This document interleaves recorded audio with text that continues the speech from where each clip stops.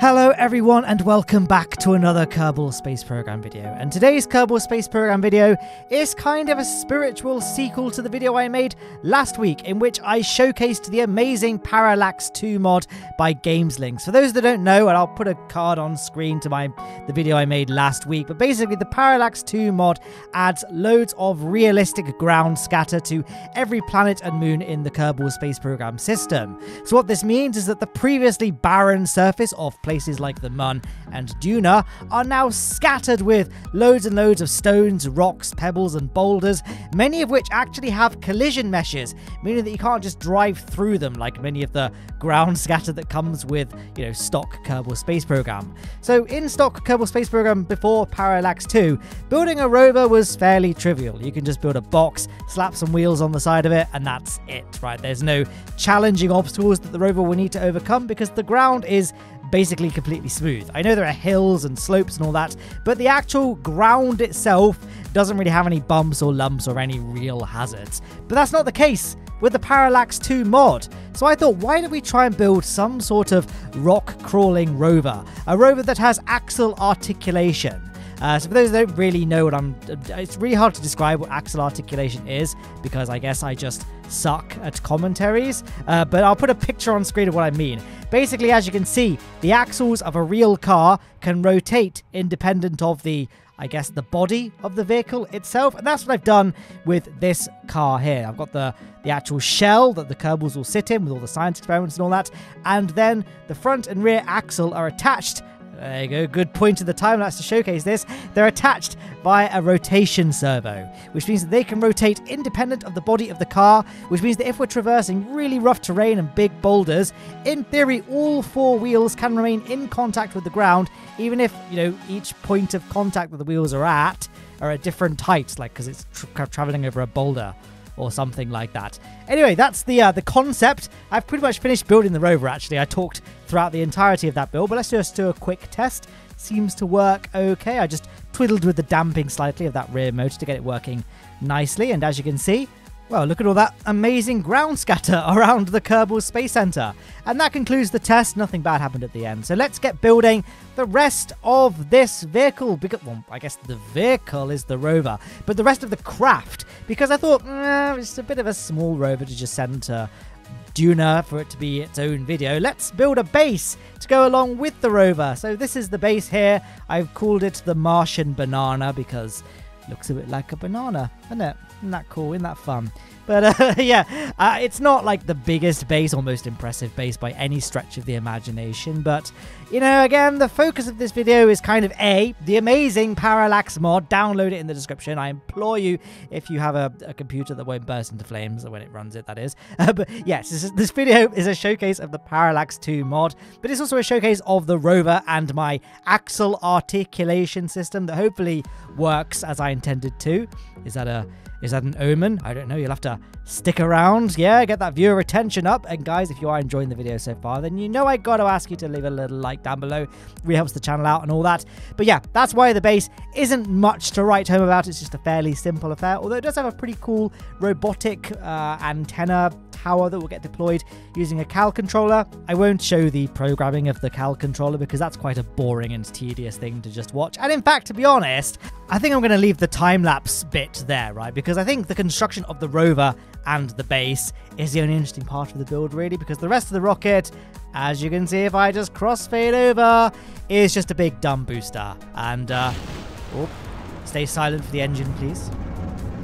There we are. Look at that. It's a big dumb booster. I didn't even bother putting launch clamps on it. So apparently, though, the engine bells of those 4 Mastodon engines are very, very strong. They can support the weight of an entire fully fueled booster, which itself is carrying a Martian base with a rover. So yeah, hats off to whoever engineered those engines. Yes, that's not much more to say about it though, really. This is just a pretty bog standard Kerbin ascent with admittedly a very absurd looking rocket. It's very stumpy, looks a bit dumb. It was very overkill to use the massive 5-meter diameter fuel tanks, which of course are the biggest and widest fuel tanks in the game, and are really meant for more heavy payloads, really. But as you can see, the fairing is very wide. And if I was going to use a narrower fuel tank, that meant I would have had to use a narrower fairing base.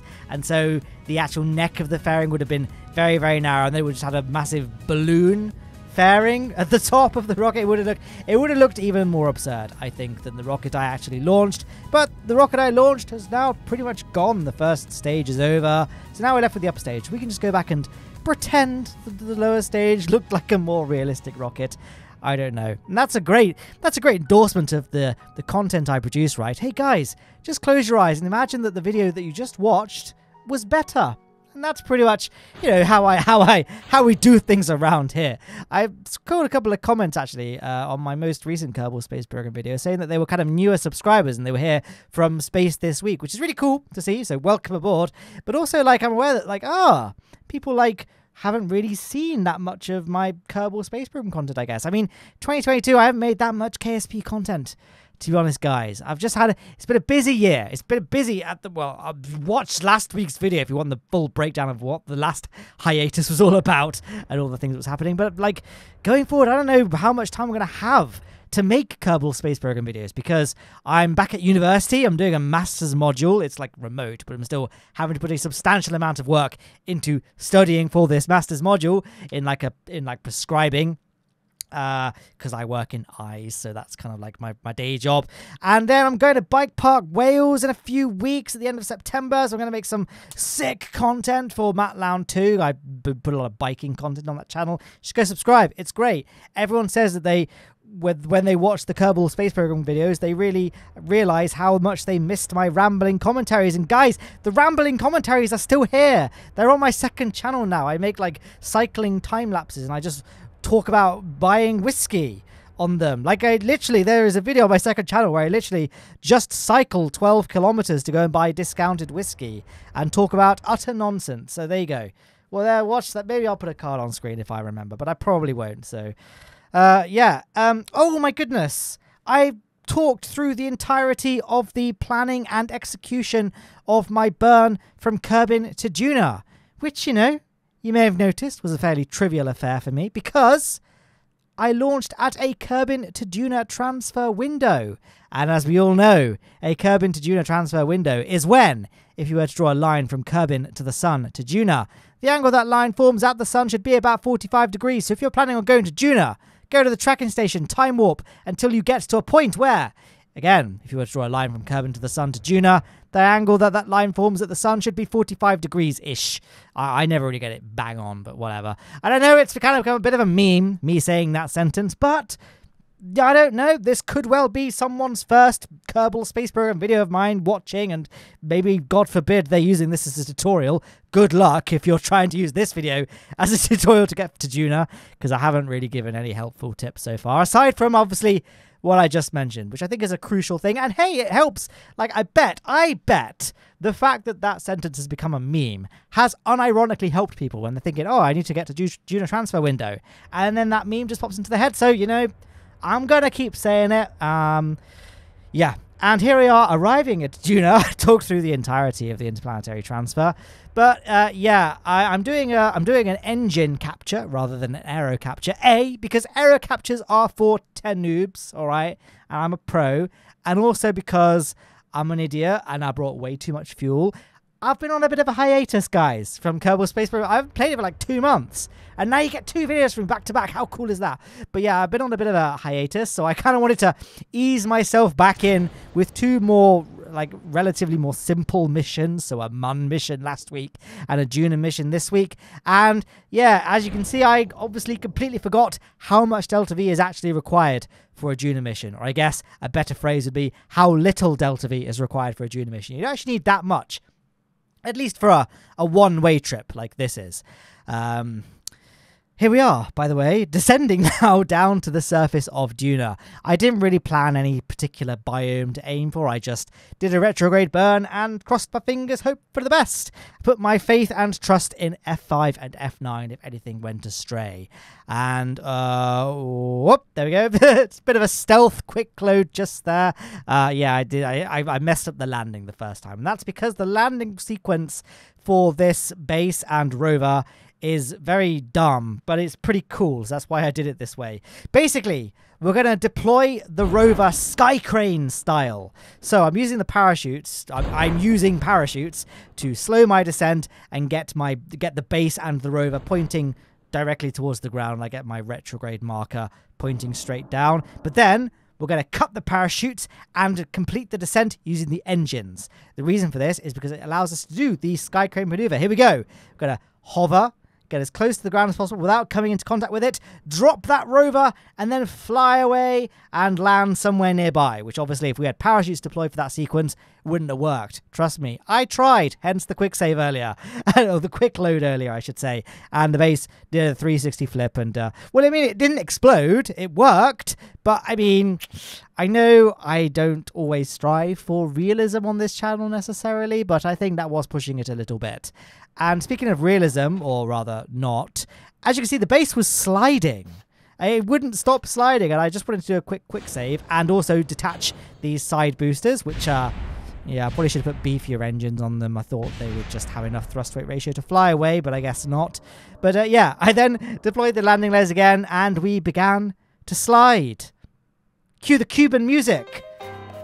I don't know. But yeah, it wouldn't stop sliding, guys. I had to just leave it. I left and made a cup of coffee and watched telly from it and came back upstairs. And it settled at the bottom of this valley. So now we're no longer sliding. I'm going to adjust the spring and damper strength of the base just to kind of get it leveled out so it's a bit more nice for the inhabitants on the base that are going to spend the rest of eternity on the space, because goodness knows I'm never coming back for them. I've got like so many Kerbals just on bases and things, and I'm like, are they stranded? Have I just stranded them there? Because since like 2015 I've been building base on Kerbal, and I've never once gone and, you know, done a mission to bring the Kerbals back. Whatever, Kerbals love space, we all know that. And hey, there's the cool little sequenced deployment system sequence of the solar panels and the little antenna tower. And then we can bring the rover over to the base and get it tested. You can see the articulation of the axles working a little bit there, but I'm not going to dwell too much on it just yet. I had to unbeach it from a rock because I know you guys want to see it driving around with Kerbals on board rather than just being controlled remotely. So let's just get some Kerbals inside. I've already put one inside. Let's just get the other one in, and there they are. Let's go. So first things first, I wanted to get a nice shot for the thumbnail. I'm not going to lie, right? The thumbnail is like basically as important as the video itself on YouTube. So I kind of wanted to get a good shot showing the base and the articulation of the axles of the rover. So that, oh, let's just try and get it onto a little rock. Oh, how's that? How is that? And if you guys want to know how I'm doing this, by the way, like adjusting the camera angle whilst the world is frozen, basically press escape to pause the game, then press F2 to hide the UI. And yeah, you can move the camera around like that. I don't know if you can do that in console. You probably can. I just don't know. Watch my console playthrough if you want to see how inept I am at console KSP. I bought a whole PS4 Pro just for that series, and now I'm just looking at my PS4 Pro now. Hasn't been turned on since the last KSP console video. Because, I mean, I have my own. I have a PS4 for personal use. I bought this one as, like, for business use. Thinking, oh, if I do live streams, I can just do console KSP. It could be this big thing. But I hate console KSP, it turns out. It's a bit jank. It's a bit janky. Anyway, speaking of jankiness, oh, how was that flip? That's right. It turns out KSP physics, I know, shocker, is not perfect. And it turns out that hitting the rocks just sort of dings the rover back and flips it out. It doesn't just climb over the rocks like a real rover would, or I guess a real car would. I mean, the caveat here is that the wheels of this vehicle are made of metal, so I guess they wouldn't have the same compliance as rubber tires, but still, come on, guys. I think this is a bit ridiculous how it's just flipping me out and spinning me. But then little things like this, how's that up? I spoke too soon. But did you see, for a bit, the articulation of the axles, it seems to work. Like, here's a good little shot. Hey? I think that's a pretty good confirmation that this concept works. In theory. I quickly backtrack as I see it stop working. But yeah, it's, oh, Yeah. So I think some work needs to be done. Maybe I should use bigger wheels. I mean, the only wheels bigger than these ones in stock KSP are the massive ones, which are a bit ridiculous. So I thought maybe, what if we tried physical time warp? We just speed up physical time warp and see if that helps. And as you can see, that went about as well as you'd expect. We lost a Kerbal, but we didn't lose the key functions of the rover. It still has its wheels, so I chalk that up as a win. So let's carry on using physical time warp and driving very fast to see if that helps things. Yeah, I don't know why I even questioned that would be viable. Didn't really. So yeah, I call this mission a half and half success and failure. Like, at one hand, I think the articulation of the axles worked. Here I am beached. So at this point, I then just loaded the rover, just cheated it to a different section of Dune to see if it would work somewhere else. And similar sort of results, really. It kind of works, but then occasionally just dings off rocks. And yeah, so I like to think that everything I did, and everything that Dear Games Links did as well with this amazing mod worked well. But just fundamentally, the physics of Kerbal Space Program, I have not slain the Kraken this day, let me tell you. But I think this proves the concept. Maybe some fine-tuning could be made to get this working a little bit better in future videos. And boy, I've got some big plans for videos with Parallax too. I've got a Duel 5 mission in mind that a Discord server member suggested. I'll keep that to myself, but that's going to be happening. Oh, the video's over. Bye! Bye!